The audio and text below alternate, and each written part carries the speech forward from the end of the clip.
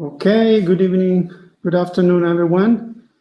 We are here today for our second seminar in our dialogues in ornithology and behavioral ecology seminar series. This is the fourth year that we organize these seminar series, and today we are happy to host Professor Diego Rubolini, that will be talking to us about between conflict and cooperation, social dynamics in avian broods. So let me introduce to you our speaker today, if I can find my notes. Of course, I cannot. Just give me a second. Okay, here they are. So Diego is currently an associate professor at the Department of Environmental Sciences and Policies of the University of Milan. He actually got his degree a few years ago, the Master of Science degree in 2000 at the University of Pavia, and then he got his PhD in 2007, again at the University of Pavia, and he got a PhD in experimental ecology and geobotany. Interesting. Geobotany, yeah. His main research spans from ecology, mostly is on birds, and he has a few topics that are his let's say strengths, and it's about ecology and evolution of avian movements and migration, early maternal effects mediated by egg traits in birds, ecology and evolution of color polymorphism in birds, habitat selection in avian species, and impact of human activities on birds. And finally, there is something that is not a bird. That is the behavioral ecology of freshwater crayfish. Yeah. So he is a very productive researcher with more than 200 published paper, index published paper, and very interestingly, 65% of them are in the top quartile of quality within their categories. So without further ado, I am happy to give the podium to Diego for his talk. So thanks a lot, Alessandro. It's a pleasure to be here in present, especially. It was a long time when we couldn't meet, so being here is a really pleasure for me as well. And hope it will be also for you. Today I will introduce you to this interesting topic, which is how birds, especially nestling birds, interact within the brood, where they hatch and where they have to grow before fledging. Okay, so well, as you can see from the title, we start with conflict and we have cooperation. So there is kind of a huge, let's say, continuum of interactions between nestlings in avian broods.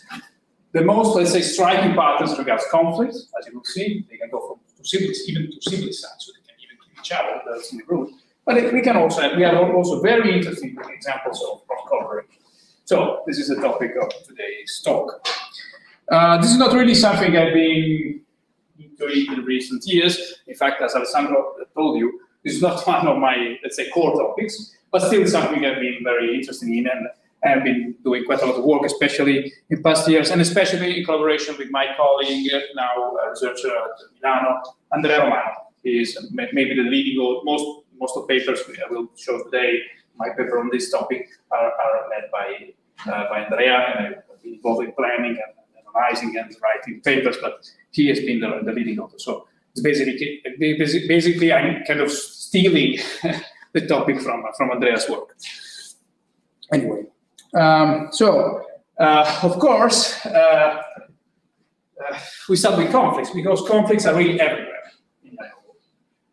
There are some examples here, that are very, very fun examples. Territories. Birds animals in general, many animals are territorial, and they fight against each other for defending boundaries of territories, and this can be really, let's say, hard boundaries. Even when we don't see them, there can be very hard boundaries which cannot be crossed by individuals, otherwise the fight starts, and animals can fight for this. Of course, there is conflicts for access to mates. There are especially mate competition among males or females, depending on the mating system. So, or there are conflicts between conflicts of interest, especially between partners. Sometimes females want males to do more than what they mates do, and obviously the opposite can be the case depending on the mating system. And so this conflict also arises between partners. So of course, there is conflict between parent and offspring. This is something which everybody like me has a child in their teenage know very well. I'm struggling a lot with dealing with them. And of course, we come to the conflicts we are mostly talking about today. That is conflict between siblings. Right? Well, just to the common, let's say, wisdom about conflict between siblings is quite widespread, and there is this Italian adage, which I think everybody will understand, even if it's not Italian. Parenti serpenti, cugini sassiri, fratelli coltelli, which was also let's say, the target of a very bad movie of the 80s or so, which I put it here today. So this is the core argument of today. We are studying conflicts and interactions in general in avian broods. Well, why? So first, before going a bit more into the details of this topic, let me introduce briefly why the avian brood is a good model for studying the social dynamics, which can go from hard conflicts to even cooperation. First of all, avian broods stems from clutches, and clutches can be highly variable. Okay, so we have this is a nice analysis of the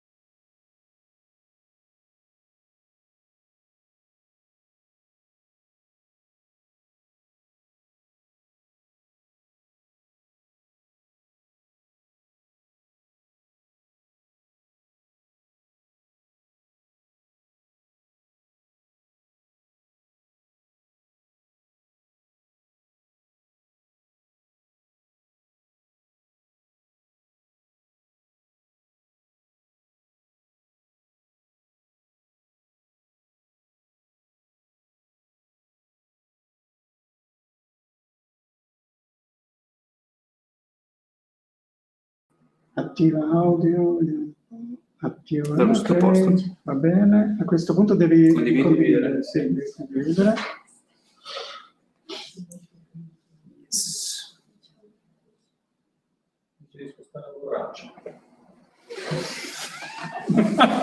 È un problema enorme.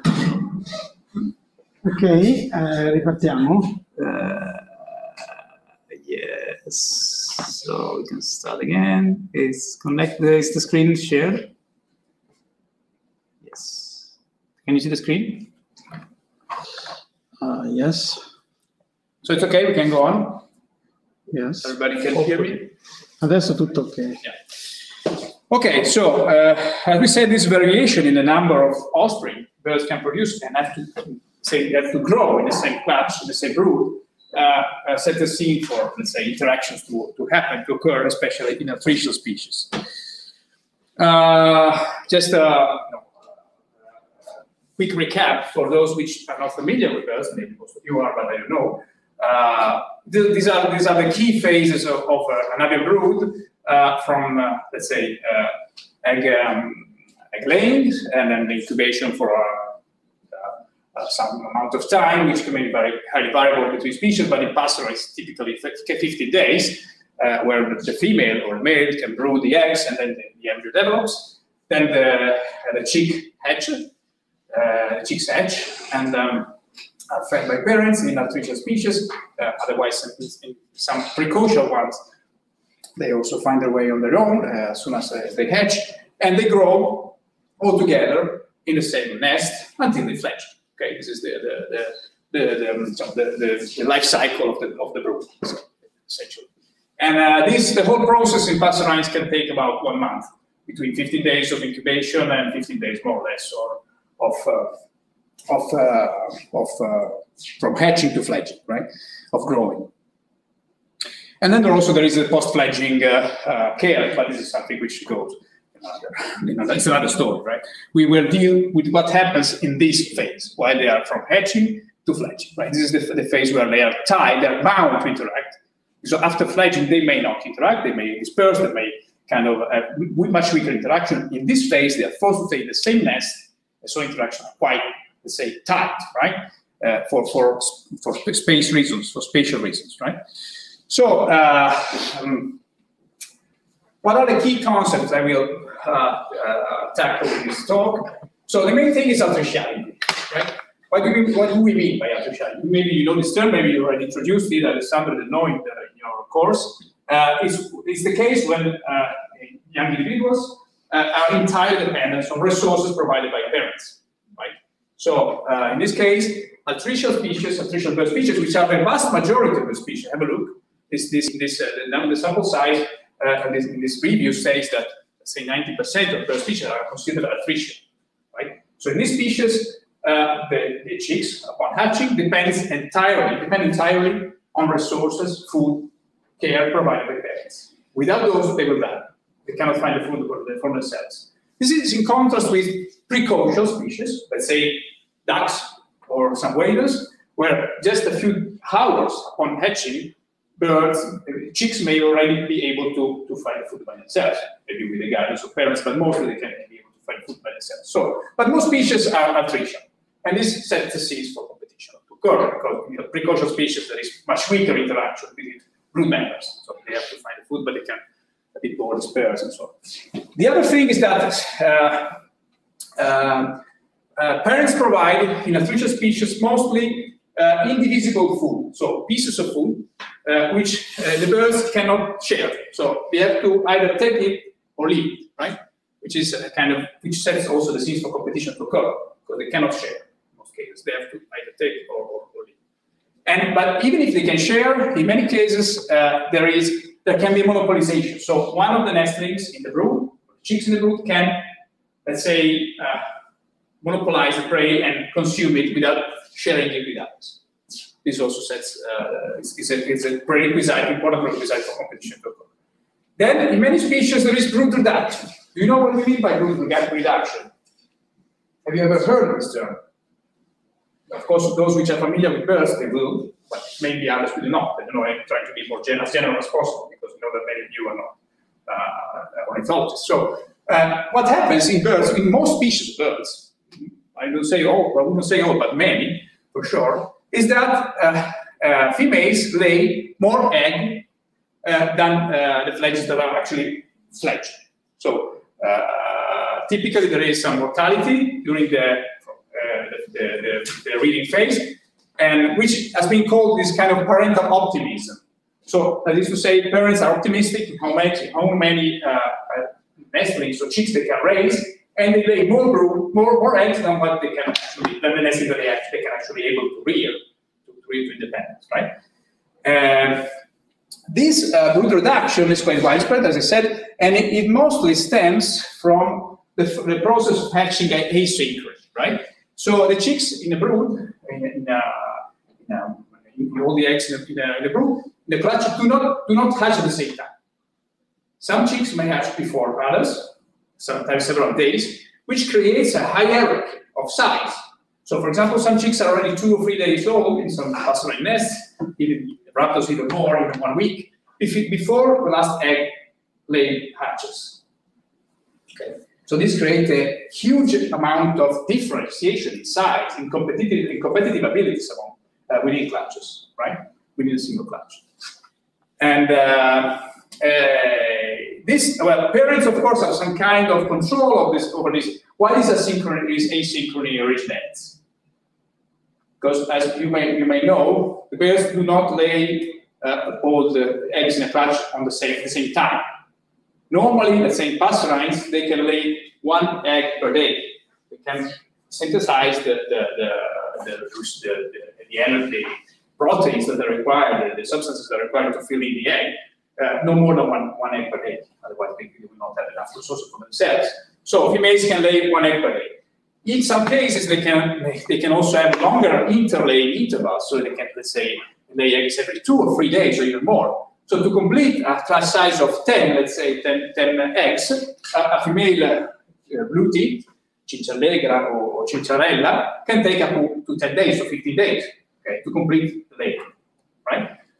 And so what happens? In this case, a female can decide whether to start incubating these eggs as soon as they are laid. This will create a huge hatching asynchrony because the first egg will be incubated for a much longer time, for much than the last one, and so that means that the first egg will hatch much later, much earlier than the last one.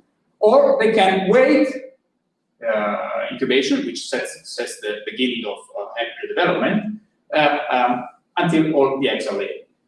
If the female begins incubation once all the eggs are laid, this will create lower hatching asynchrony, and the eggs tend to hatch at the same time. Okay, so this asynchrony has profound influences, of course, on the interaction dynamics. Okay, the more broad is the asynchrony, the more different in size are the nestlings which compete within the group. The more synchronous is the hatching, the more the nestlings are similar, and so this lowers the amount of let's say lowers the disparities, the asymmetries we can have in the group. When there is this asynchrony, there is a lot of competition, which even when there is a synchrony. So this is independently of the mechanism which creates this variation in the brood. In any case, this may create some competition, which can go up to, let's say, siblicide, also known as canism. Right? You know the biblical story of Cain and Abel, right? Cain is called canism, right? So when there is a Cain which kills Abel, right? So and the same happens in avian broods sometimes. And this is favored, of course, by the difference in the size hierarchy. And then the last factor, which is very, very important, and I will focus a lot on it, is kinship. So the extent of genetic relatedness within the brood. This is, we can think, of course, they are brothers, the root siblings, full siblings, which means that they share 50% of the DNA. But it may happen that you have cases, it's quite widespread, of having cases of ectopaternity. So in those cases, you share much less of they are half brothers, the nestlings in the brood.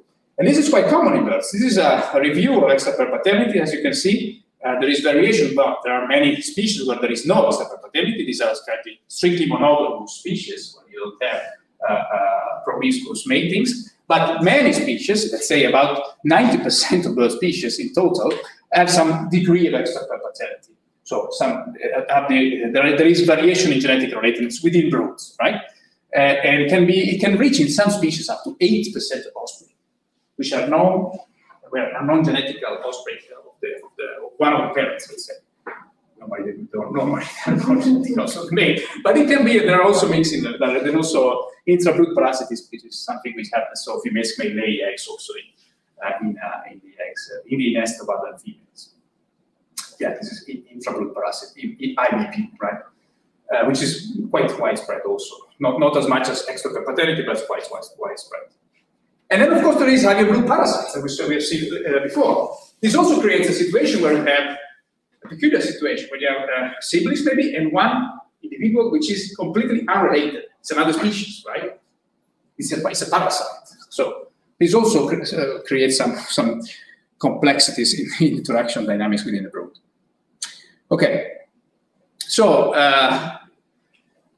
of course we can see this variation. Most striking cases are intense fight, as we will see, of intensity of conflicts very high, and then we can have also cooperation among the individuals in the brood.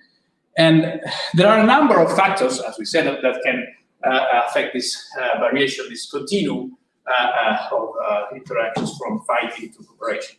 Resource abundance, this is typically something which, I'm an ecologist, so I'm mostly interested in this aspect of how environments or how resource abundance affects interaction and the behavior of individuals.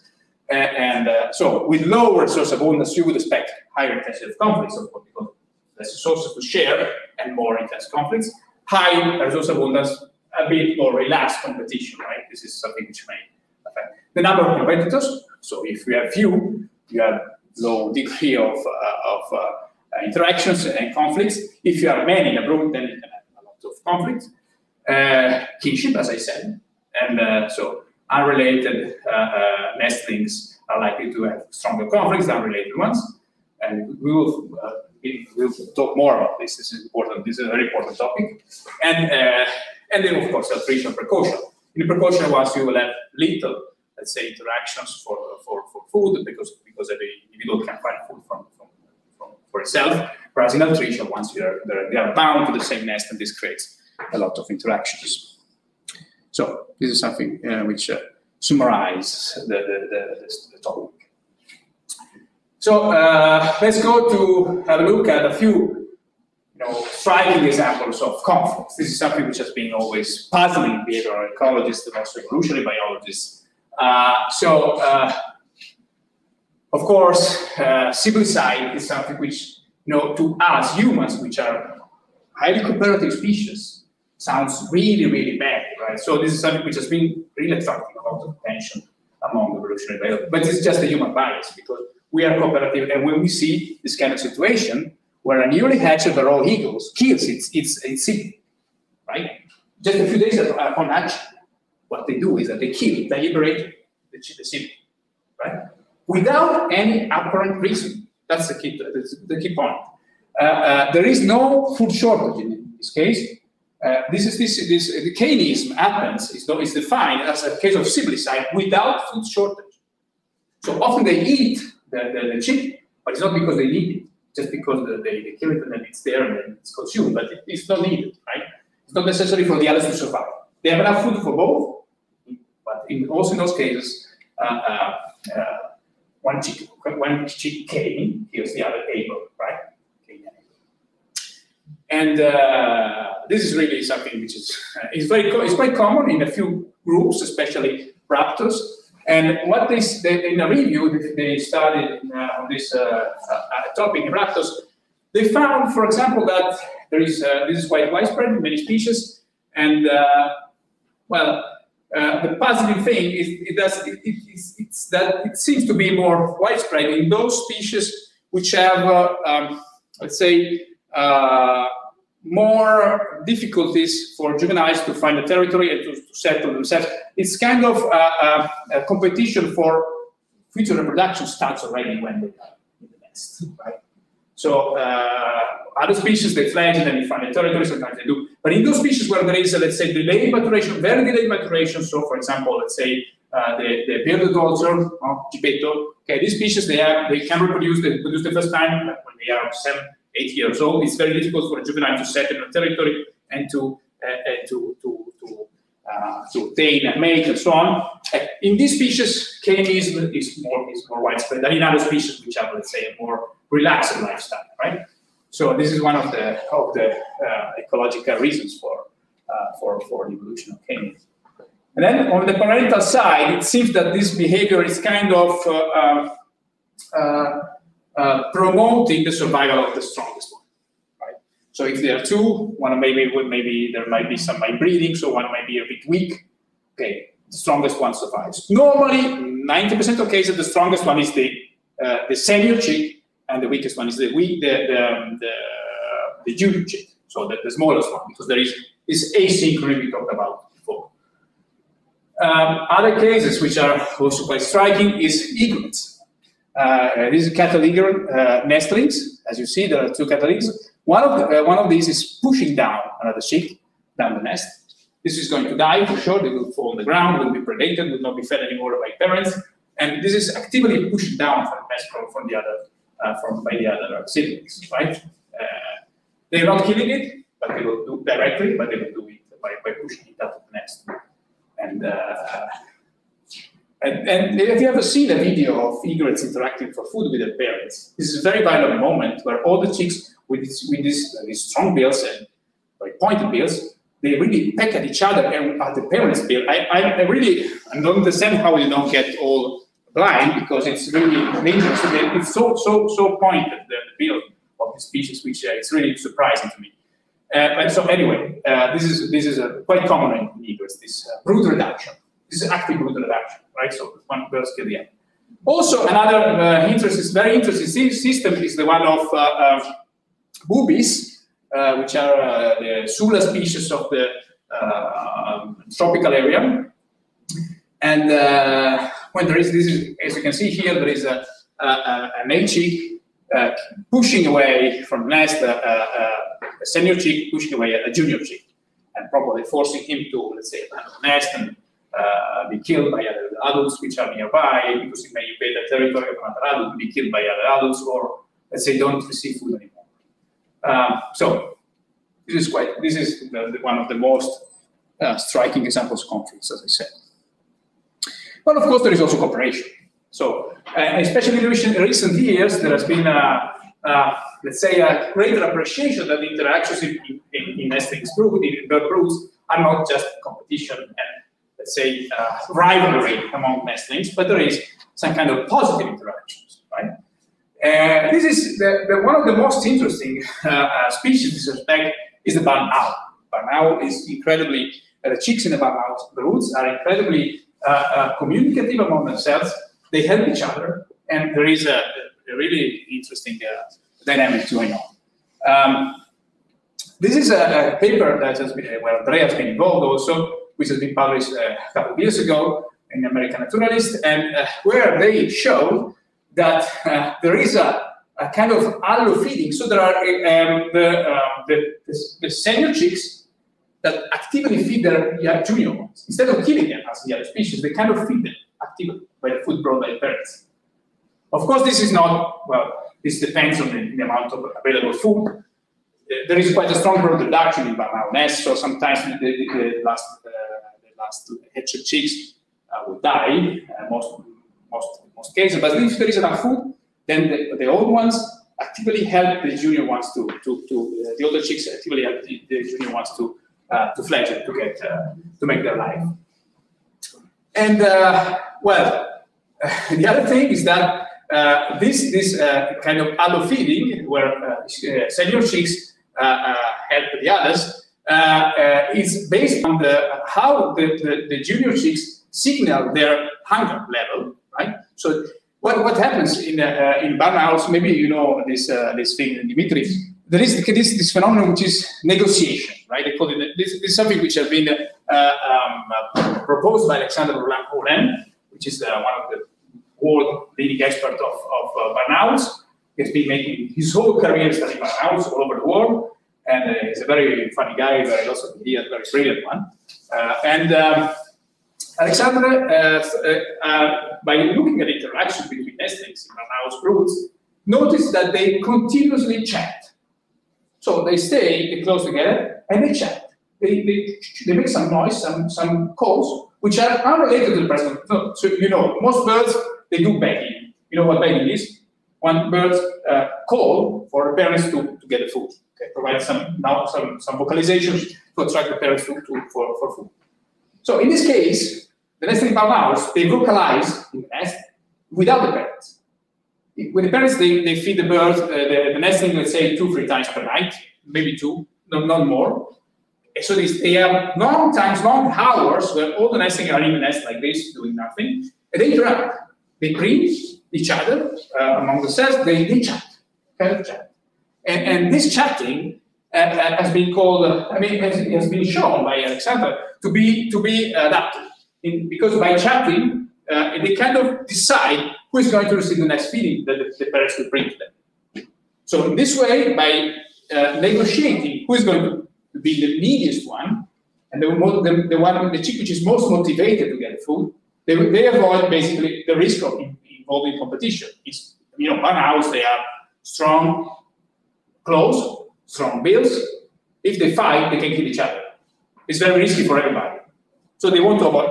By doing so, by let's say chatting, by negotiating, they decide who is going to receive the next food item brought by parents. This is an incredible system. They publish a lot of papers about this. It's really so funny to see these videos of owls chatting and chatting moving. Also, they do head movements, so it's very funny to see. It's very, let's say, you know, owls are really human-like because they have this face with frontal eyes. You can really get in let's say, contact, in touch with them. It's something which is really fun to see. So this is a couple of highlights from this paper, and you see that this is the number of allo feeding given per night. So feeding provided by the senior, by one of the chicks to another one of the chicks in the brood, and most allo feeding are done, as you can see, by the senior chicks towards the other. So the senior chicks does most of the allo feeding. Decides who's going to take the next one of the food items which he has not consumed. Of course, he's the senior, so he will consume first. But then the other will decide based on what? Based on how needy the other chicks are, how they produce how they negotiate, but also how much they provide breeding. You know breeding. What is the breeding behavior? You have an idea what breeding is. So it's when birds, you know, clean their plumage with a bill. Maybe something that we take it for granted, but yeah, it's grooming. It's like grooming in mammals, right? So you have in mammals you have grooming and allo grooming when some animals groom another. Here we have breeding and allo breeding when some birds breed another, right? And so here, as I said, they spend many hours in the nest without having nothing to do because there is no parents to interact with, and they are there, and they do allo breeding. The breeding is very important for birds because it allows, as you may imagine, to remove ectoparasites. So birds are full of ectoparasites. They have ticks, they have malophaga, they have lots of other. But ectoparasites mostly have ticks and malophaga. I would say maybe there are also some califora which are proboscis. So it's a deep dive, right? Yeah. So they have several ectoparasites. And there are also smaller ones, the acari and so on. But the biggest ones, they can be removed mostly by breeding. So the ticks and malophaga can be removed by breeding. So by breeding each other, especially in places where they cannot breed, let's say on the neck or on the shoulders, on areas which cannot be reached by their own bill, which are on the back of the head, then this is a place where most allo breeding, of course, for another birds, clean the other with of the nape and so on. So what happens here is that the more alloprinning one nestling does towards another, the more likely is the probability that it will receive an allo food, an allo feeding, so it will be fed by its sibling, actively fed by its sibling. And then also there is an effect on negotiation, but it's not shown in this paper. So here is a small video. It's not very good in quality, but you can see. Then I will try to make it running. Sorry. How does it work? Here. You see there is a senior chick. Looks like an adult, but it's a senior chick. Look at the junior one. The junior one is much smaller, right? So there is a huge size hierarchy in the brood. So one mouse can lay up to 10 eggs. So the last chick can hatch ages later than the first one, and there is this looks like adults, but they are chicks, right? Grown chicks, and the other one is a sibling, so it's the last hatcher, not the last hatcher ones. And so you see that this senior chick brought directly mice to the smaller one, right? This is an allo feeding, okay? And probably this chick has been providing alloprin in exchange for this feeding. So it's very interesting, this cooperation amongst nestlings in banals. A couple of other examples. There are not many examples of cooperation, but yeah, there is some examples here. This has been quite a debated paper which came out a few years ago on Biology Letters, and not very much. I think it's very interesting, but I really had to think about it, whether it's something I really grasp exactly what has happened with this study. But anyway.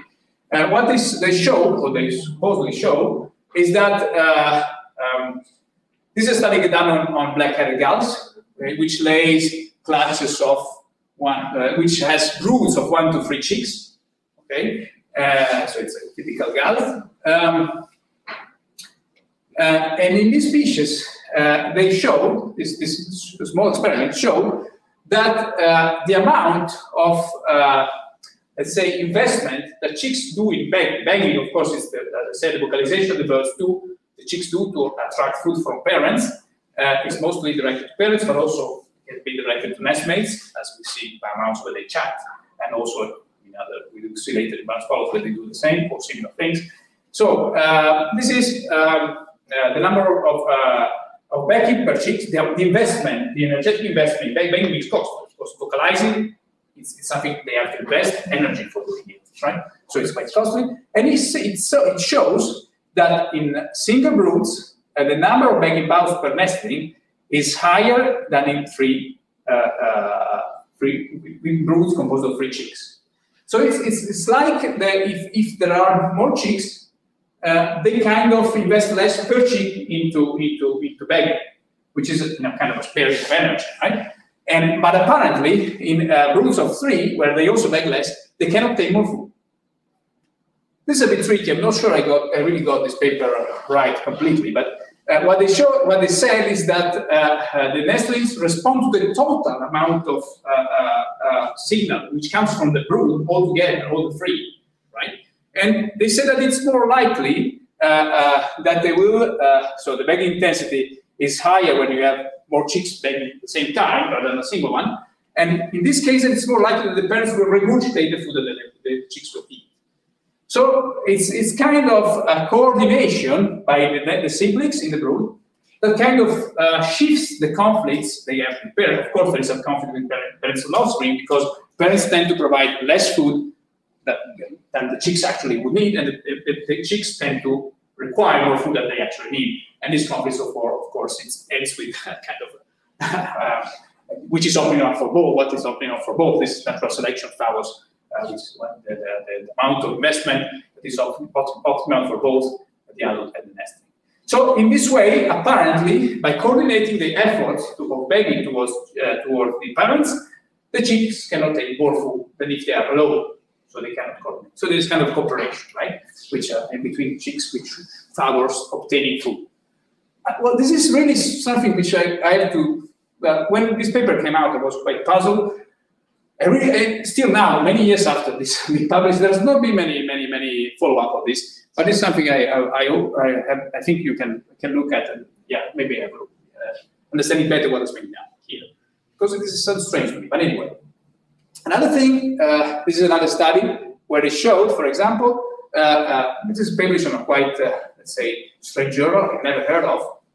But it's very interesting because it shows that the allopry, we already saw in barn owls, is more frequent, of course more often, in when there is broods composed experimentally by siblings. So this is a study done in captivity,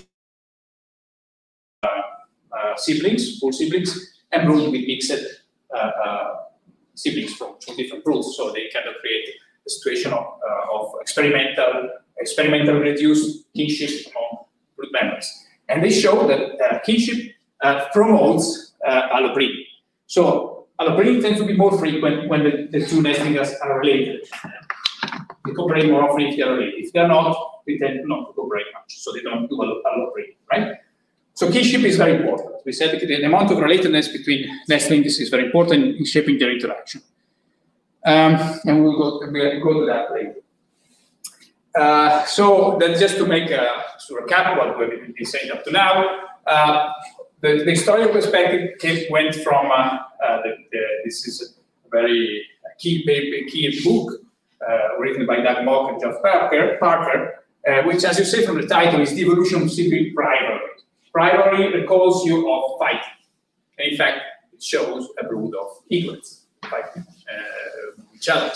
So this was the classical perspective, but more recently, 10 years later, we have been, well, things have been changing and more appreciation of cooperation among group members emerged.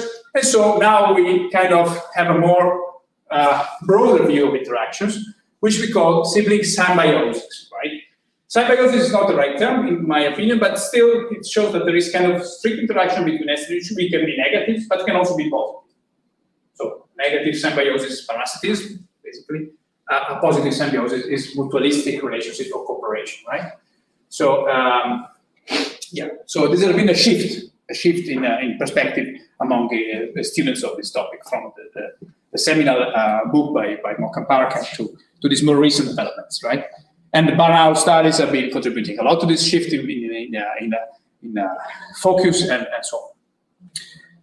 So I would now focus a bit more on kinship and how it kind of can shape intergroup social interactions.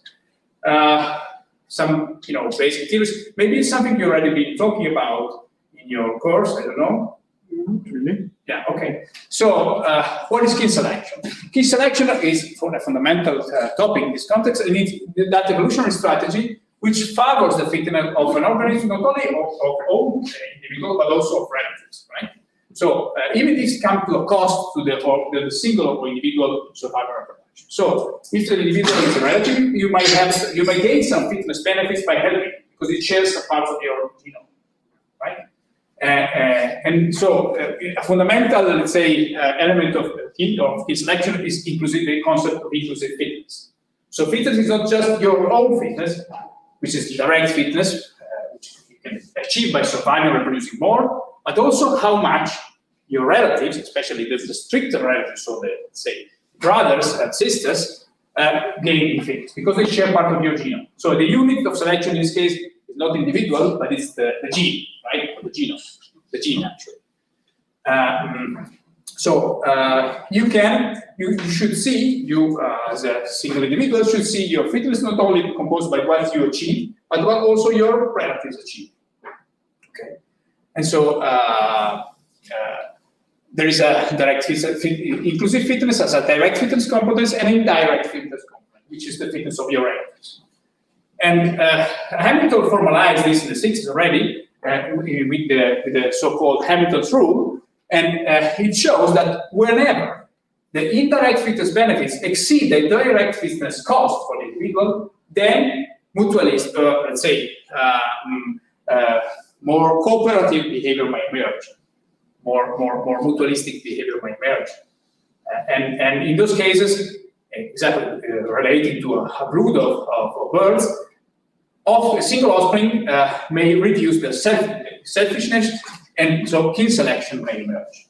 They may be less selfish in case where there is the cost you pay for having let's say favorable act towards your relative when this cost is low and the direct fitness benefit is higher, then this is favored by the selection. So that's the idea. And of course, the Hamilton's rule, a key aspect of the Hamilton's rule is the relatedness. So the higher the relatedness, the more likely that this kind of selfishness is reduced, and cooperation and mutualistic relationship, positive interaction may emerge.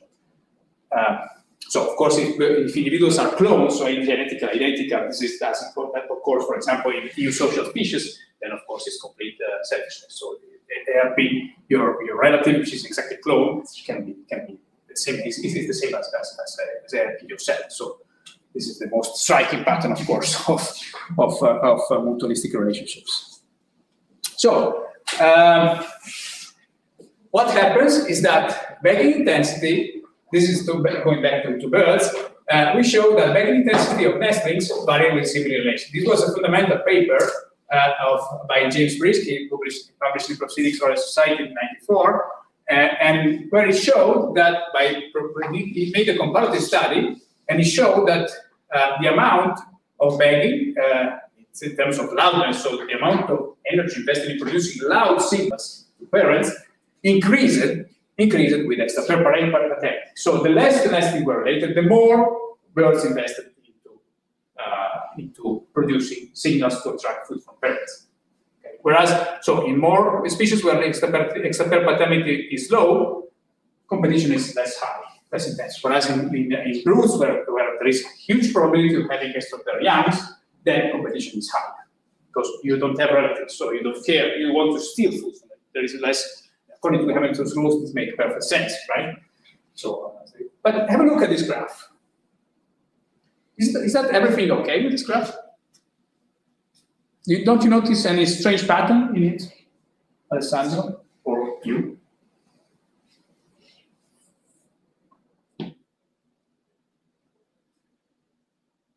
Come on, Dimitri. What is strange here? You know birds. I think it's very strange that the parentage of 100%. Yeah, exactly. Good point. What is this? Whoa. Remember those two question marks where we saw them? Yes.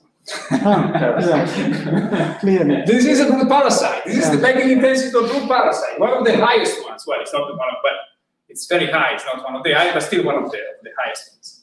So this is a cowbird. Cowbird, this study has been done on several species, including an American one. This is a cowbird. Maybe you, Alessandro, have seen a cowbird in America. I've never seen one. But it's a strange passerine which lays its egg in other broods. It's about brood parasite. But the chick hatches and does not kill the other chicks, but it grows with them. So this is the brood parasite, and this is the host chick. They grow together. Of course, these chicks, they don't grow very well. The parasite is normally a bit bigger than the other ones, but still they grow and they have difference sometimes also, which is different, for example, from the cuckoo. The cuckoo, a common cuckoo, we all know that the chicks, as soon as they hatch, they will throw their nestlings or eggs out of the nest. This doesn't happen in the cowbirds. The cowbirds grows, the young cowbird grows with the chicks of the other birds, and they grow together. But their bagging intensity is one of the highest. Because of course it will grow, it's likely to grow with other totally unrelated siblings. So no way to share with them anything. He has to take as much food as he can, right? The young parasite. And in fact, this is really an outlier in this, almost an outlier in this relationship, right? Yeah, in fact, this is something which has been done by one of by people in our group, late Nicola Saino, which died a couple of years ago. They showed in a comparative paper, a comparative study comparing different amount of bagging intensity in cowbird hosts, that the amount of bagging produced by cowbird hosts, chicks, increases with the probability of having brood parasite in the nest. So, as we said before, cowbirds beg very loudly, but also their hosts, they are selected to beg loudly in response to this increasing risk of parasitism by cowbirds. Not all species are equally parasitized by cowbirds. Some species are poorly parasitized on this side of the graph. Some are highly likely to be parasitized by the cowbirds. So this is residual, so we don't care about the numbers. But yeah, these species are highly likely to have a cowbird in the nest because they are more exposed to them. And so in these species, nestlings are selected to beg louder to overcome, of course, there is kind of arms race going on, right? So the parasites beg more, but also the hosts beg more. Anyway, this is nice. Okay, then I'm not sure whether I'm still in time. Well, this is the most. Yeah, go for it. It's okay. So now we'll focus a bit more on our own contributions to this. Up to now, I've been making, let's say, general overview of these interactions. Now we'll focus a bit more on the studies we did on some species, especially barn swallow. We did some works on barn swallow some years ago. It's not recent work, but then we will also show some more recent work on other species. The barn swallow is a passerine, a migratory passerine. Which it's not as fascinating as barn owl, of course, and not as interesting in the interaction. It's very standard, quite standard of the passerine, right?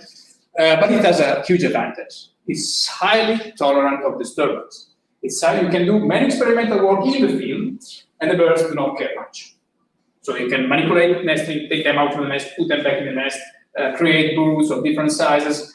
The parents, they don't care. Well, they do some stress calls, but then they will start feeding the nesting as much as you can. So you can manipulate brood size, clutch size. You can do many. They are very resilient, and this is of course, they are quite abundant.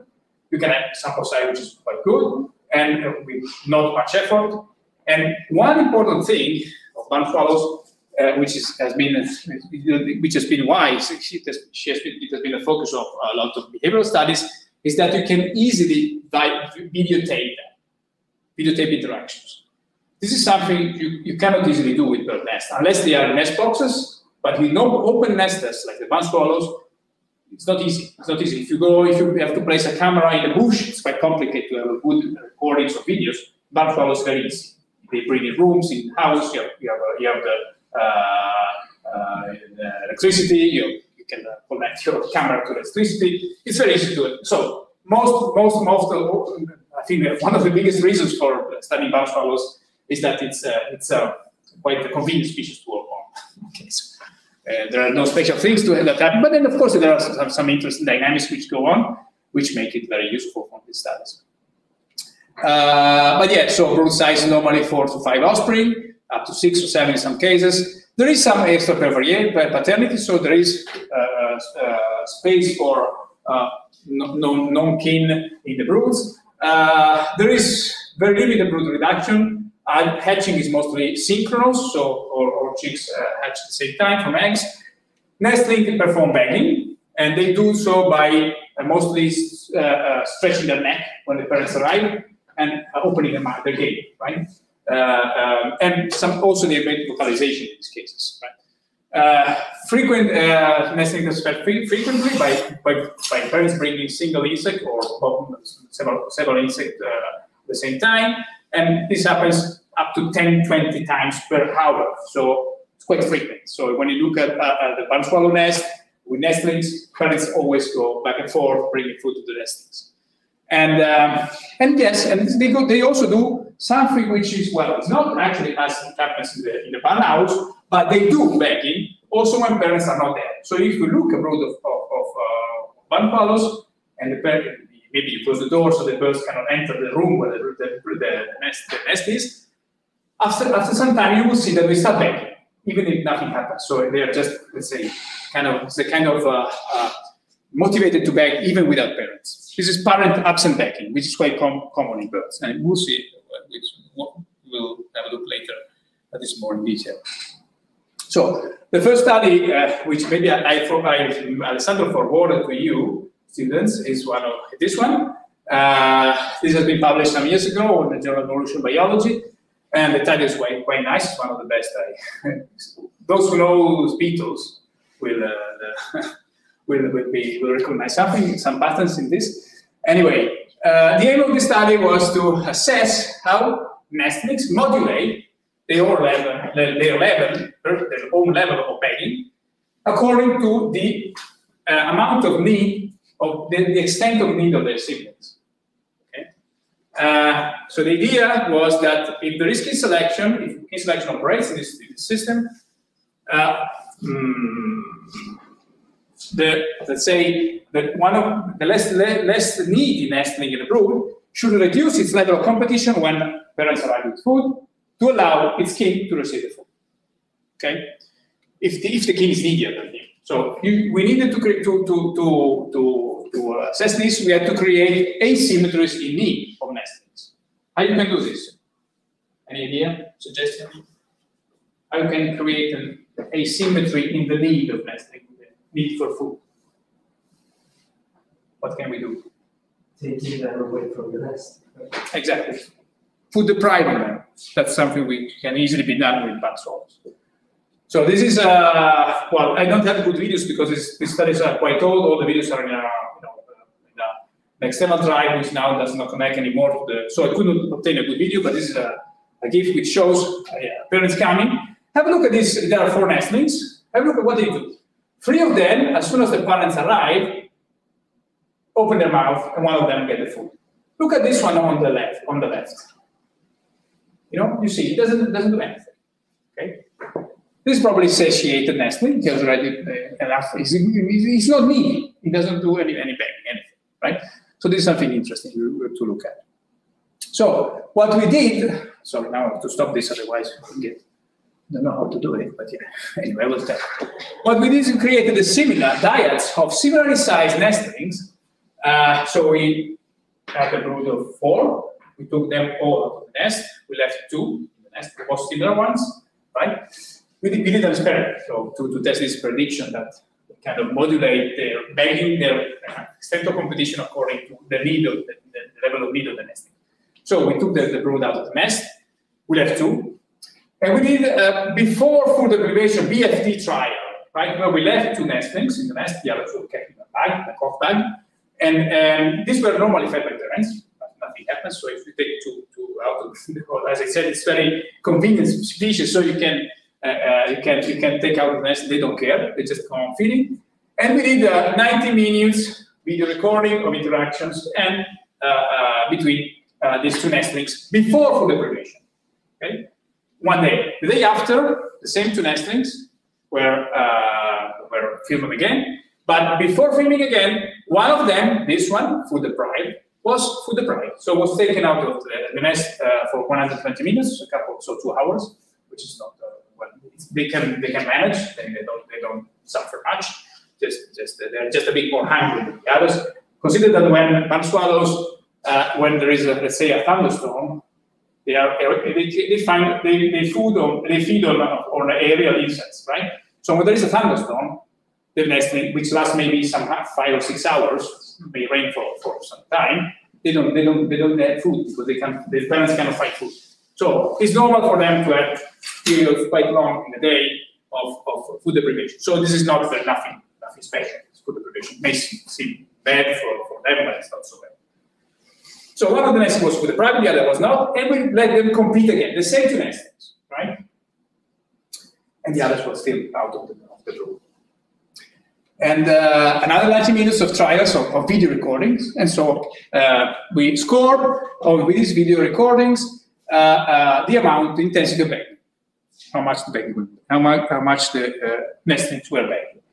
The begging was scored on a 0 to 4 scale. So 0 is nothing, as the one we see in the clip before. So they just stand still, they don't open the mouth, they don't do anything, don't stretch the neck.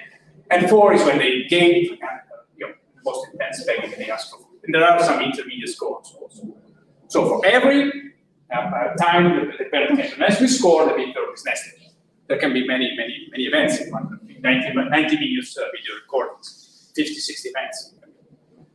So now let's focus on the left part of this graph, which show the initial feedings obtained by the chicks. Forget about the intermediate and last, which are, in the 90 minutes trials, this is the first tertile, well, the 33% of feedings, the first 33% of feeding in each group. The other one is what happens later. So, but later, of course, things are a bit more complicated because they become associated, both of them. And of course, this is not less interesting. But the most interesting patterns emerge in the first third of feedings, okay, the initial ones. So soon after placing the birth in the nest. So the before, this is quite complicated, but yeah, notice the design was, as I said, it was quite, as I explained, was quite complicated. But look at the before food deprivation trial. So this is white bars, right? The white bars show, well, similar begging intensity between nestlings, right? Similar. They don't. Of course, it's before food deprivation, so the begging intensity is equal between the nestlings. And the other two bars, the darker ones, instead, shows what happens in the after food deprivation trial. So one of the nestlings food deprived. This is the food deprived nestling. This is the non-food deprived nestling. Okay, FD and NFD. So this is NFD. As you can see, the food deprived nestling increases a lot. Of course, it's needy, it's more hungry, right? So he asks more food. Whereas the other one decreases compared to himself when he was competing with. So there is a kind of, so the needier nestlings the less needy nestling kind of steps back. So it does not interact as strong as it was competing when the similarly deprived nestlings, similarly needy nesting as in the before for the previous trial. So there is either both an increase of intensity of competition by the needier nestling, which is expected, but also a decrease of competition by the less needy nestling, which is exactly what you would expect in case of competition to occur. Okay, so the same. This is for begging intensity. For the number of feedings received, the same. So this nesting receives less. But then, of course, things kind of mix later on because this happens in the first initial feedings. Then all nesting, they became the same level of hunger, and they kind of equalize their intensity, begging intensity. And the same for the proportion of feeding received. The non-food deprived nestlings, that is to say, the less needy ones, in the before food deprivation trial, obtains the same amount, about 50%, 55% of feedings, but in after food deprivation trials, he obtains much less, 25%. Because he leaves food to the other nest, which is more needy. Okay? And yeah, the body mass change, of course, is the same pattern. So in the before food deprivation trial, there is the body mass change in the two nestlings is very similar. In the after food deprivation, so nestlings were weighted with a spring balance before the trial and after the trial, so as to see how much mass they gain in those periods. And as you see, the after food deprivation trial, the more needy nestling gain more mass than the other. So obtain more feeding and gain more mass. That's okay. That makes sense. Okay. So another study, still in barn swallows, published some years ago again, was on parent-absent signal. As I said, barn swallows may perform begging also when parents are not there, right? So, and we analyzed which were the consequences of this parent-absent signaling on sibling competition and sibling interaction. Now we call competition, but maybe it was better to say interactions. Anyway. The aim was to check whether, first of all, whether this parent-absent begging is kind of an honest signal of need. So the idea is that, like in the barn house, when the nestling is more needy, it will perform more of this parent-absent begging. This parent-absent begging, of course, cannot be directed to any. It's a behavioral manifestation which cannot be directed to anybody else than the siblings. Okay, because there is nobody else in the room, just the siblings in the nest. So why to beg? Because you have to, maybe you want to say something to your sibling, like it happens in barn house. There, well, of course, we cannot say whether this is kind of an active choice, like it happens in barn house, but of course, it can be a signal which is perceived by the other. So it may be the nesting may do parent-absent begging. Let's say they are highly motivated to do because they are hungry. maybe that's the idea, and the others, well, they just perceive this as you know, as something which they may exploit to adjust their behavior on a very fine scale. So the idea was that this would reduce the cost of sibling competition. So if you see that your kin is kind of very motivated to obtain the food, you may step back. You may not be as needy as your sibling, and you may step back and preserve your energy when you're more needy, right? So this kind of creates an alternation of neediness among siblings to reduce the cost of the competition of let's say, producing bagging, calls, and so on. So we did, first of all, we had to demonstrate that parent absent bagging is honest signal. So it occurs among nestlings that are more needy. Okay. So how would you do that? How could you test that? It's quite easy. You do a food deprivation and see whether food deprived nestlings produce more parent absent bagging than non-food deprived ones. We use the same data set that we used in the previous paper for this one. So I think the same experimental design. But then, if this honesty of signal of the parent is true, then we may expect that the less needy nestling exploit this cue to perceive the motivation of the siblings to the willingness to compete for food, and maybe step back and also compete a bit less vigorously for the next food item brought by parents. So the idea was that nestlings performing parent absent bagging, we call it PAB for sake of brevity, in the interfeeding event, so between one feeding and the other by the parents, should be more likely to receive food. That's the idea. So you do this parent absent bagging, you display either intentionally or not, we don't know. As I said, it's not like chatting by mouse, but kind of. But we may expect that these nestlings which perform this behavior are more likely to get the food than the next when the parents comes to the nest. So the experimental design is the same as we said. The one is the same stuff, the data set analyzed in a different way with a different perspective. Okay, this is the result. So first of all, first result. Let's check if parent absent bagging is an honest signal of need, and let's check whether there is a difference in the amount of parent absent bagging produced in the after food deprivation trial by the food deprived nestlings compared to the non-food deprived one. And this is the case. This is what happens in the number of parent absent bagging events. It's about 2 per nestling on average in the before food deprivation trial, so before the control trial. And as you see, it almost doubles in the food deprived nestling after food deprivation. So food deprived nestlings are twice as likely to produce parent absent bagging than non-food deprived ones, right?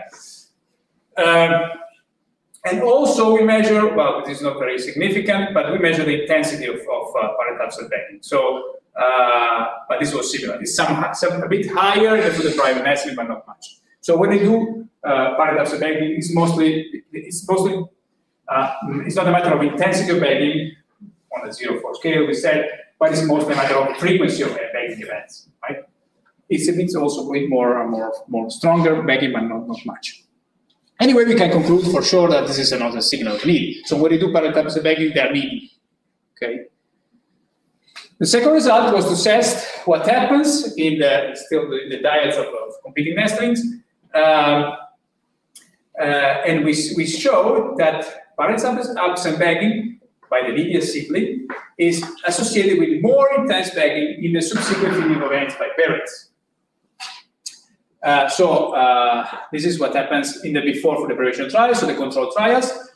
This is the bagging intensity. So we look at we identify which nest did the parent absent bagging, and then we score its bagging intensity when the parents arrive. Soon after he did the parent absent bagging. As I said, it's very frequent. So you have many parent absent bagging, then parents arrive. So the immediate event of feeding just after producing parent absent bagging. And indeed, there was a significant effect. When a nestling was doing parent absent bagging, it was bagging more intensely when the parents arrived. Okay. Whereas this was not the case in feeding events produced when no parent absent bagging occurs, or when a sibling was doing parent absent bagging. This is interesting because when the sibling produced parent apis begging, then the nestling, the other nestling, was doing a less intense begging towards when the parents arrive. So it works. It seems that it works. When they do produce parent apis begging, they are willing to beg more vigorously for the next feeding event. Okay.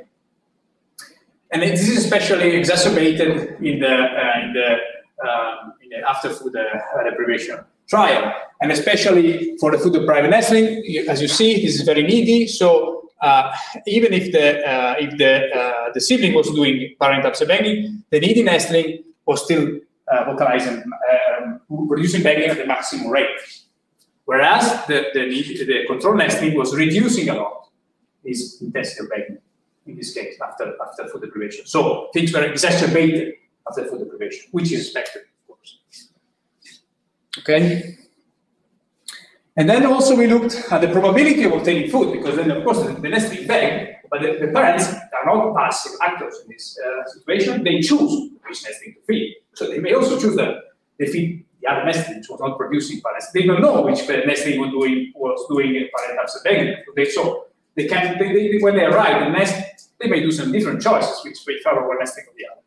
So we looked at what was the probability of obtaining food by the food-deprived or non-food-deprived nestling before food deprivation. So of course it's food-deprived, but before food deprivation, which is control test, and there was no difference in the probability of obtaining food after performing parent apis begging.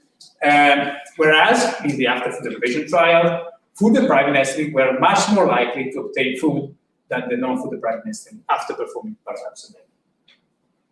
So this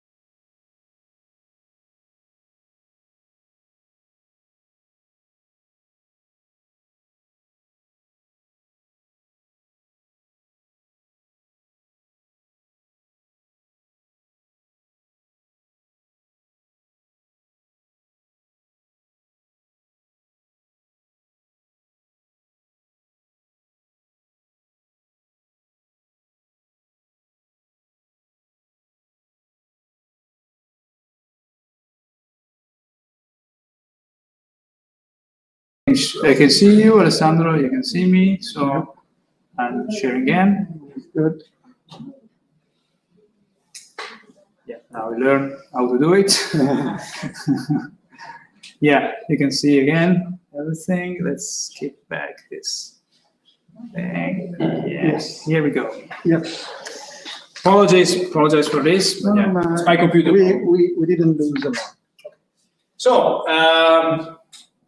as I said, the Leicester is colonial, so they breed in colonies, which nests may be close to each other. This is kind of colony, artificial colony, so we place nests in the roofs of artificial nests in roofs of buildings, but they can also do it naturally. So they naturally occur in colonies where the nests are very close one to another. This creates an interesting situation whereas at some point when they grow, the nestlings can go out of the nest especially because of the heat. This is my Gravina in Puglia, so you can imagine in July, the nestlings are almost ready to fledge. There is almost 50 degrees between these roofs, and midday it can be very, very hot. The nestlings get out of the nest to say, have some relief from heat. They may also die from overheating. This is something we're starting now, by the way. And anyway, they go out of the nest, and sometimes they kind of do mistakes. They go in other nests, and there is kind of nest swapping. And what happens is that when they go in another nest, they may be adopted by the parents. Apparently, the parents are not able to recognize their own siblings, and they feed them as they were their own siblings. No problem. This has been demonstrated by Teya in Spanish colleague studying Sequestro in the past. And so there is no recognition of offspring by parents. But this creates, of course, a situation whereby nestlings have to compete to compete for food brought by parents with no siblings. So they may be completely unrelated individuals, right? Of course, they are the same species, not like root parasites, but yeah, it's completely unrelated to them. So we wanted to study whether there is a kind of different, the nestling may behave differently when they have to compete with a sibling or with a non-sibling. We took the opportunity of the Life Falcon project, which involved translocating a few individuals from the Matera colony to an experimental, let's say, release tower in northern Italy, and the population, because the Life Falcon project involves, as Sarah knows well, involves the kind of reinforcement of the northern Italy population of Sequestro, which has just been settled, let's say, in the past 20 years, but it's very small, very isolated. But it's very important for let's say, buffering the effect of climate change, because it's an expanding population, and so we have to kind of strengthen this population if we want the species to become resilient, more resilient to climate change. That's the idea of the project. This area in southern Italy, which now hosts thousands of Sequestros, may become unsuitable very soon, in the coming years, because of warming. Climate may become too warm, too dry in these areas. They will maybe become desert in a few, not much. Look at this year, but these areas may remain suitable for a long time. So the idea is to strengthen this population, as it may allow also the species to move more readily in a heavily urbanized and anthropized landscape. Okay, so we have to kind of help them to cope with climate change. That's the idea. So we build these towers, these previllares, or nesting towers for the Sequestros.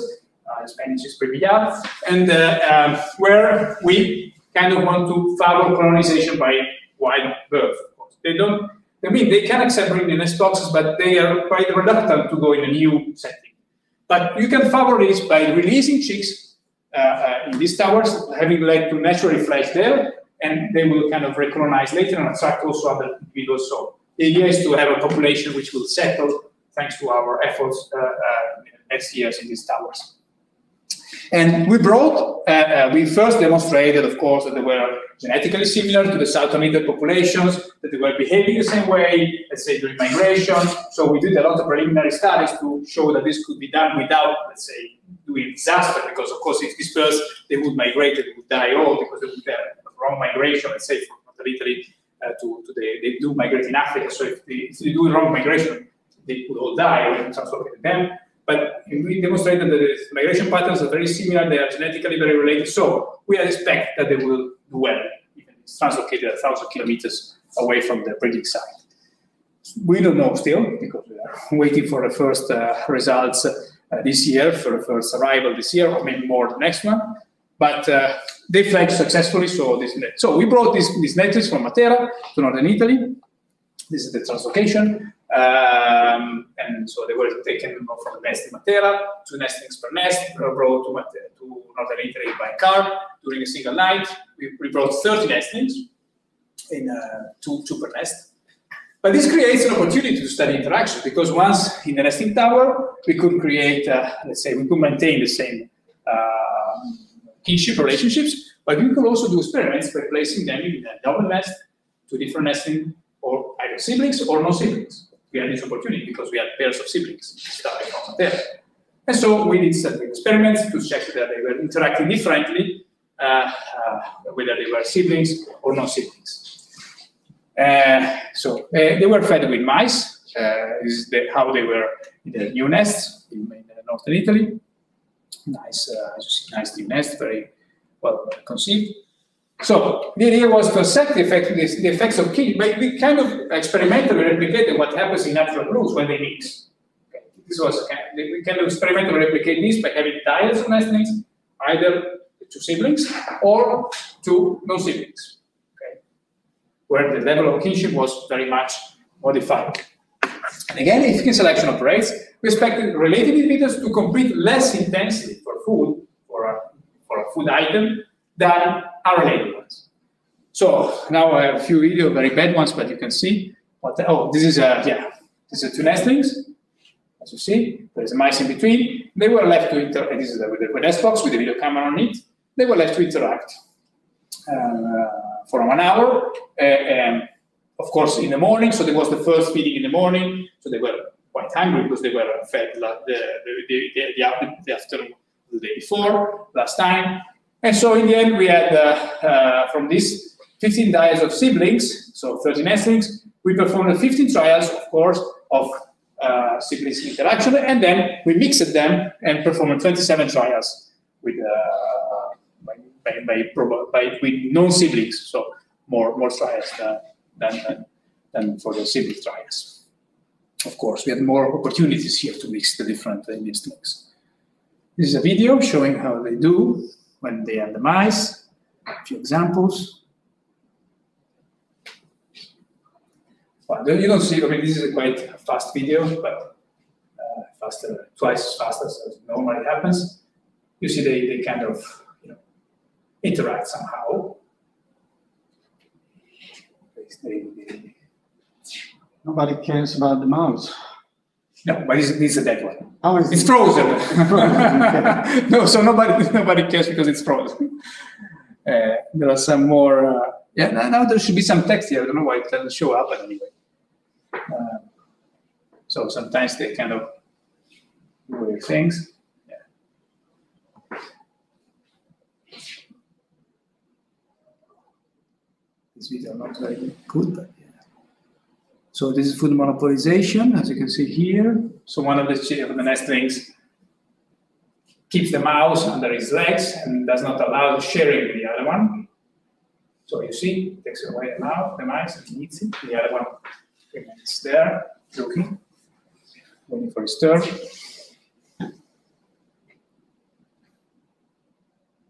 And the last thing, which was the most interesting one in the end, is this one, which I think is the food theft. Have a look at these two. This one is the mice. Want to look at the other one, the smallest one? Take the mice. This is a food theft, so stealing food. This can happen multiple times, right? So then this sibling, within some time, can go and steal the food and the mice from the other. So in a video of 1 hour, many of these things can happen. Right? We score all these behaviors: monopolization, interactions, sharing, and thefts, of course. And what is this? Oh, I don't know. Something else. I don't remember that because I don't know why there should be some text here, but some does not show up. It's a matter of let me see. What is this? Some other interactions. As you see, well, for being raptors, they are not very aggressive. Even as you see, they sometimes share. This is sharing. So they take the same piece of food together. They don't. Sometimes they steal, but many times they also kind of quite peacefully interact. So this is quite obvious in the stochastics. So the core results, which was the only one, the only significant one, by the way, is that the amount of food thefts occur more frequently in a feeding trial between unrelated individuals than between siblings. Okay? So again, this is an idea that, let's say, a result which is entirely in line with kin selection to operate in this system. So when you have siblings, the food tests occur less frequently than when they are unrelated. This is still unpublished, so we are still to see whether the reviewers will accept these results as significant or not, but let's see. But yeah, the results are promising, and they are in line with what you expect from kin selection to operate in the system. So now, this again, the last example. I hope I could give you an overview of this topic, and to which way if I have some discussion of it.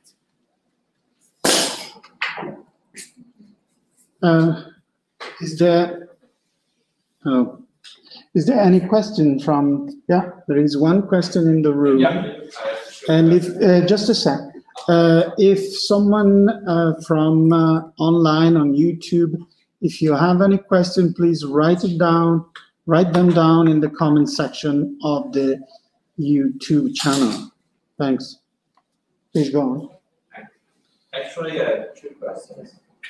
I know that in nature there are some cases of helping among birds, in which a sibling of a certain generation, after maturation, stay in the nest, and they go to the nest and help the parent. yes, yeah. They don't stay in the nest. They visit the nest. Okay. Sorry for this. Because if they stay in the nest, they kind of share with the nest. Okay. No, they just come there and visit and do something. Okay.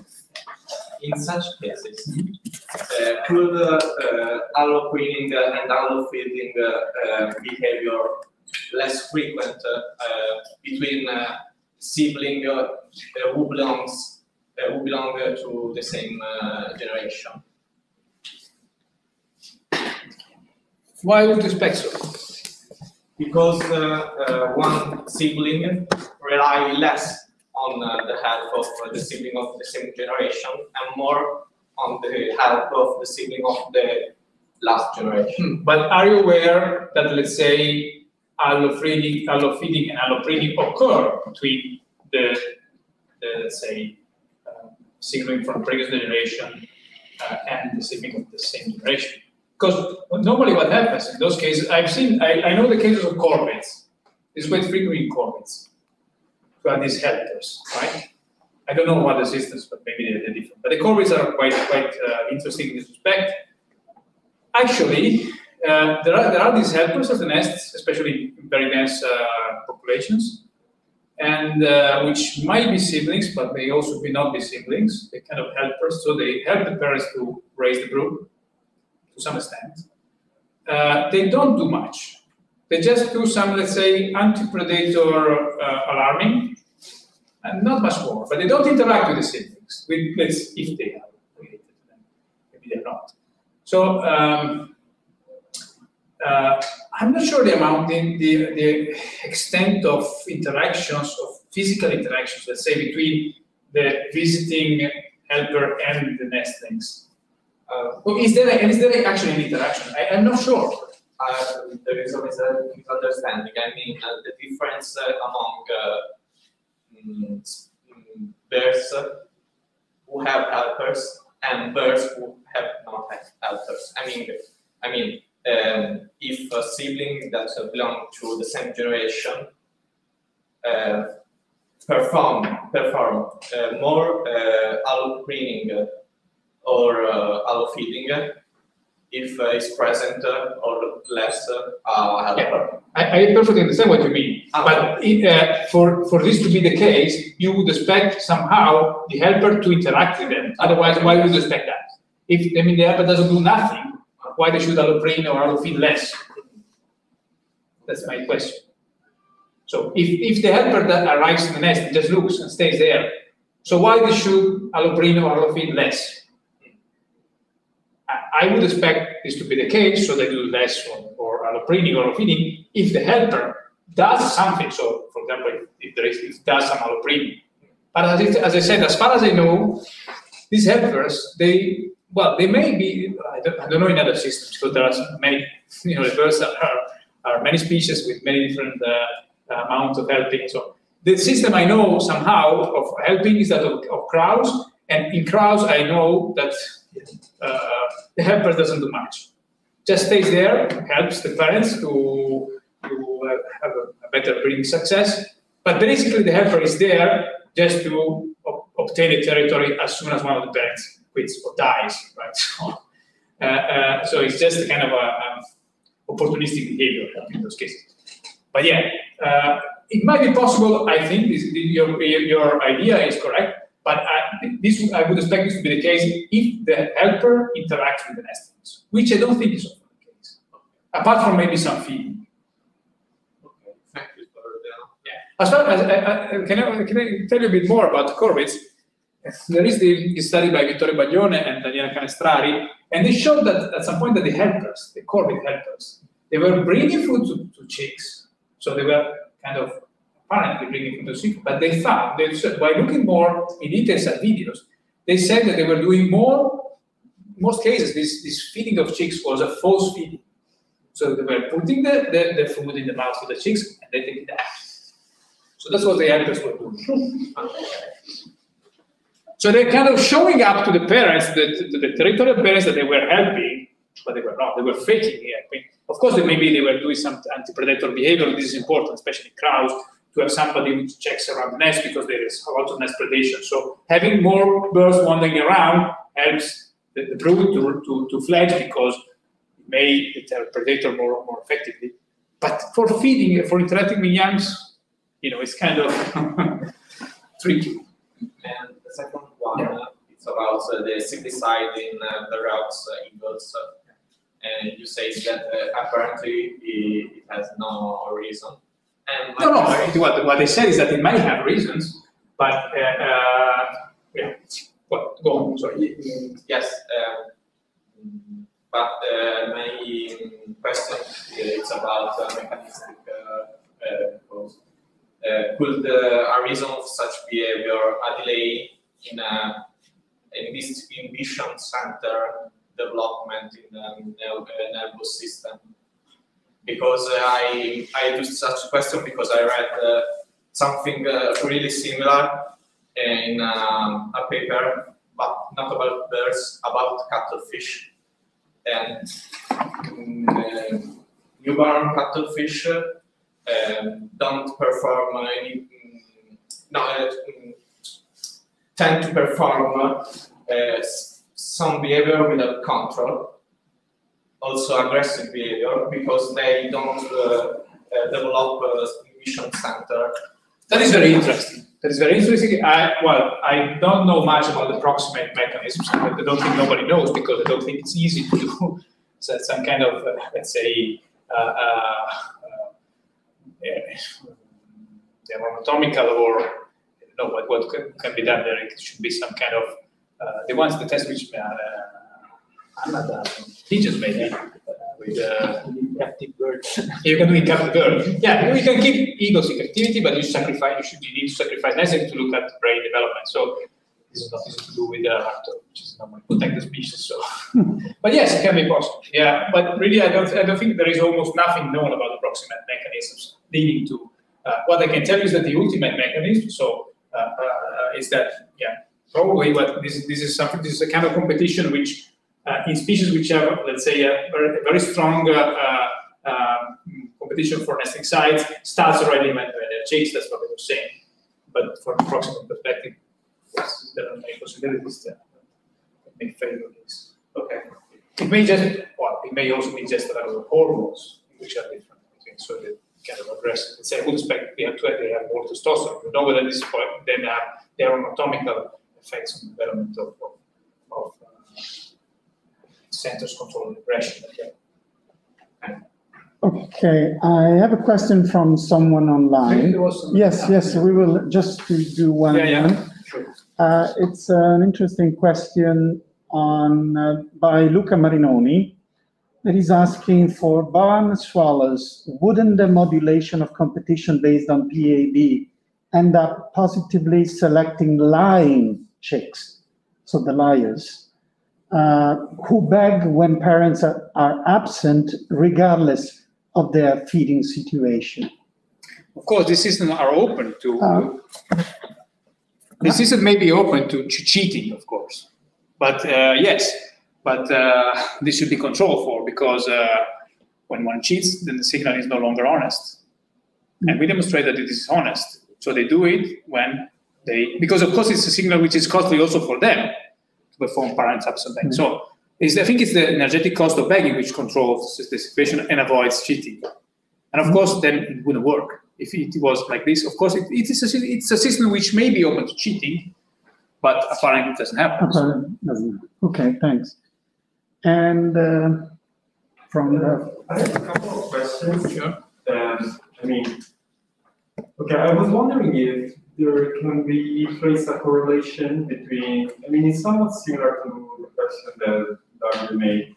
I mean, I know that there are some species, like, for example, wild turkeys, where siblings cooperate during reproduction, helping the main reproductive individual to get a leg, if I recall correctly. I really don't know much about birds, so. But I was wondering if there can be traced a correlation between cooperation in the brood and then cooperation in later stages in life. Difficult to say. What I can tell you is that my idea is not. This is not the case. Thinking of the system where kind of cooperation has been shown, like in burnouts, I mean, there is the adults, they are territorial and they do not interact. So there are no helpers in the nest, for example. Burnouts are just breeding pair. That's it. Nobody, no external individuals interact with the production in burnouts. But about the cooperation in burnouts, how much delay is the retribution of adult breeding and food sharing? Like, does it happen straight ahead, or maybe it's delayed by a few hours, maybe even the day after? No, all the interactions I've been showing were happening the same night. So I think you can consider, burnouts are nocturnal, so they are active from dusk to dawn, and during the day they sleep. Even the chicks, they do sleep. And so all the interactions I was showing were on a single night, per night basis. So I don't know exactly when this was the case, but normally they have one feeding in the evening and one feeding in the morning. So there is not much. All this interaction occurred during the night between one feeding and the other. And the last one is just a curiosity about the eagle pushing the sibling out of the nest. But the picture that you showed, it really looked different from the eagle killing its sibling, because I mean that looked really dangerous even for the one that was doing the pushing, and the one I showed. Yeah, I mean it was almost out of the nest as well. And they are. I can tell you that they are highly. I would say, right. Yeah, they don't fall. They can only fall if they're pushed down the nest. If you have ever seen one of those chicks climbing on trees, it's crazy. You can't catch them by hand. I've been trying, but it happened to me to be within a heron ring. Well, these chicks falling down from all over the nest, because as soon as you get in, they get panic and often they fall down. But as soon as they fall down, the healthy ones, they immediately climb back to their nest, and they are so fast that you can't catch them, you can't grab them. They're terribly fast. So the ones which are like this, the junior one, which was pushed down on the nest, could also climb back very fast. But then the other one was there, stabbing him, right? So the point is that was active displacement from the nest. Otherwise, that chick could easily come back if left alone, very fast. But the other one was stabbing back, and so in the end it was falling down. When you are on the ground, then you will sleep, and then you are also maybe some wounds because these pills are horrible. If you have ever been in a bird ringing station and capturing, let's say, a little bittern, which is a small heron, it's a very high risk that they point at your eyes and they make you blind. So it's good that we, as bird ringers, have glasses, because it has happened to me to have a bill of a little bit like this. And, it's not nice. So yeah, they tend to climb back unless they are pushed down again by the siblings. But that was not risky for the one remaining. It's just kind of, if you don't know birds, it may seem risky, but it's not. They are very small. The heron nests are not nests, because they are kind of a few sticks on the middle of a branching tree. So the birds, they are not really staying into the nest. They're just staying on it, hanging on the branches. So it's really, they're very used to stay very, holding very tight branches and don't fall down unless they are pushed down. Okay, Diego, I think we we are done with the main seminar now, and there's no more questions at the moment from online. Is there any other question from the? One more. Probably very basic question, and I apologize, but I don't know nothing about those. Yeah. How do they know they are siblings? Yeah. That's not a very basic question. That's a key question, actually. The question is also whether they can recognize, let's say, familia from nestlings, from which for sure they will, from, let's say, no, well, of course, there is a possibility. But what I'm saying, for example, one of the limitations of the study of Professor Kessler's is that we let compete together familiar nestlings, that is to say the siblings. Familiar by mean that they know each other, okay, because they've been grown together. And whereas when we put a sibling with a non-sibling, they never see each other. So they are not only non-siblings, but they are also non-familiar. So they didn't know each other. So the question is it an effect of kinship or familiarity? The two things are, kind of different, right? Well, in this case, they match because it's exactly what happens in nature. So at some point, one nestling pops up in a nest of another bird, and it's adopted by parents. So it's both non-kin and non-familiar. And this is what the situation we kind of mimic, right? But it would be very interesting to check whether they kind of recognize kinship, actually, rather than familiarity. But this requires a very different experimental setup, whereby, for example, you merge chicks at a very young age, let's say soon after hatching, you create a brood of, but this, of course, is not easy to do. This not with it. We did it with barn swallows, but this was not a study I showed you. It was another study by Giuseppe Boncoraggio. Did a study where they swapped, I think they swapped, if I'm not wrong, they swapped eggs. And they let chicks grow into those nests. So they, from the start, they had clutches composed of siblings, which were siblings, of course, but they were also clutches with non-siblings, but they were familiar because when they were tested, they'd been hatching together and growing together. And in those cases, the intensity of begging of the non-familiar clutches with non-familiar, with familiar but non-kin nestlings, well, the intensity was higher than in clutches with all nestlings were siblings, control clutches. So I can tell you that there is a possibility that they can detect kinship in somehow, we don't know which is the cue they use.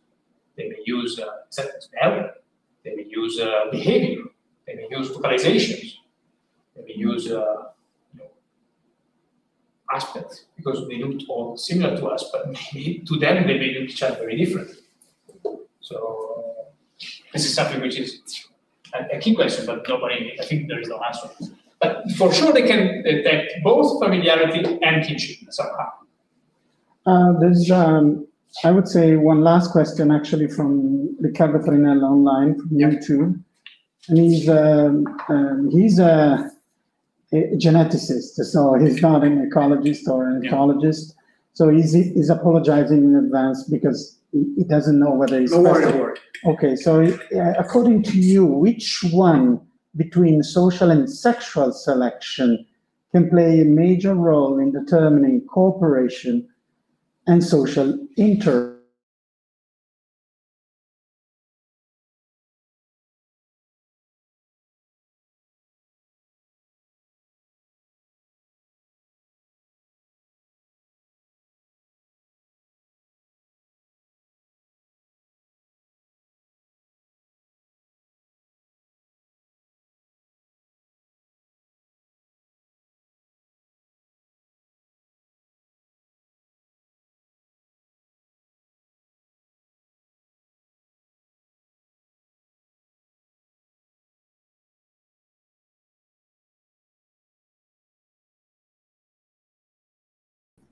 Sexual selection and cooperation. I don't know. Well, maybe. Yeah. Well, of course. If you think of lion packs, you have strong sexuation and cooperation between females at least. Also, among birds, I know a species of paradise birds in which some males help another males to mate. Yeah, mannequins. They perform a kind of dance together. Yeah. Sorry, I have to stop here because your line. Yeah, but don't worry now. I would say that we wrap it up now, and of course I want to thank you, Diego, for your seminar. Beside these technical issues that are not depending on. Oh, I don't think it's a matter of my computer because it says at some point. Don't know what to say. Anyhow, so thanks a lot. And for those that are on YouTube, I remind you of the next seminar that will be on the 11th of April with Lisa Locatello. She will be talking about sexual selection and the ascent of females, lessons on mate choice and from benthic fishes. I think it will be another very interesting seminar. So, Diego, thanks really a lot for your presentation, and we are happy to have you here.